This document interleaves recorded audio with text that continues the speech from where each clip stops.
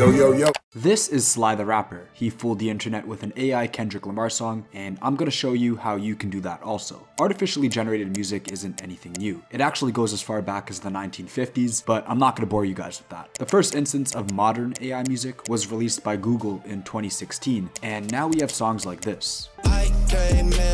AI music used to be a thing only scientists and programmers could access. Now it's available to anyone with a browser. I mean, even Drake is getting in on this. He just released a song featuring AI verses from Tupac and Snoop Dogg. So how did this 23-year-old actually do this? Well, he used a software called Voicify, or Jammable, which only takes existing vocals and uses AI to create a voiceover for different artists. So unless you want to actually write your own song, record it, then generate your voice to sound like another artist, this probably isn't the best software to use. I mean, you may as well just make your own song at that point. He told Complex News that he took around 1 to 2 hours to write the song, which kind of explains it. The lyrics themselves aren't the greatest. So just a bit of background here on the song. I'm gonna keep it brief because I'm sure you guys don't care as much. But basically there's this dude, he's pretty popular, you might have heard of him, goes by the name of Drake. He released a song that dissed Kendrick Lamar, Metro Boomin, The Weeknd, and a whole bunch of other artists, which was actually a response to a Kendrick Lamar diss that he dropped in Metro Boomin's recent album, We Still Don't Trust You. So the AI song that was created by this dude was a diss track responding to Drake's recent song. Eventually, the dude gave in and made a TikTok admitting that his song was AI generated, although people didn't really believe him at first because can we really believe anything we see on the internet these days? It wasn't until he did the interview with Complex and actually provided proof that he made the song, people started to believe him. Okay, so enough about him. How can you actually do this yourself? Okay, maybe you're not gonna fool the internet into believing Taylor Swift just dropped another album, but I'm gonna teach you how you can make an entire song from scratch using artificial intelligence. And it's actually pretty simple. The software is called Suno AI, and it's one of the best AI music generators out there right now. So just head on over to suno.com and you'll have 4 tabs here on the side. Obviously, we're gonna go here to create, just make your account and you'll be good to go. So they have this Suno showcase, which is pretty cool if you wanna check out what other people are creating. I gave a few of these a listen and it's surprising how good in quality they are. Really, I couldn't tell the difference between AI and real music. I don't know whether to be concerned or impressed. Now to actually create the song, you just need to include a description and make sure you select custom mode if you want to include your own lyrics. Typical things you're going to want to include in the description are the genre and what the song is about. But there's a whole bunch of other advanced prompting tips that I'll be going over to get the best results. You can write your own lyrics if you want, or you can generate them. Over here you have style of music and title. So if we generate our own lyrics here, you'll start to see the structure in which Suno generates songs. For example, verse in brackets, chorus, and the bridge. There's also parentheses here that will generate backup singers for these parts. In the parentheses, you could also put different things like ad-libs, drum solo, guitar solos, stuff like that. In the text prompt box, describe the essence of the song you want Suno to generate. So include the genre. This can be pop, hip-hop, ambient, etc. The overall mood and feeling, so you can do uplifting, scary, raw, filtered, happy, sad. Include your tempo and pace. This is expressed as BPM, so anything from 40 BPM to 180 BPM for the best results. And you can also include what type of instruments you want. So drums, bass, piano, strings. Next, explain the song theme and the topic, length. Define the duration from 5 seconds to 10 minutes, although it is 1 minute on the free package, but you can stitch the songs together to make it a complete duration.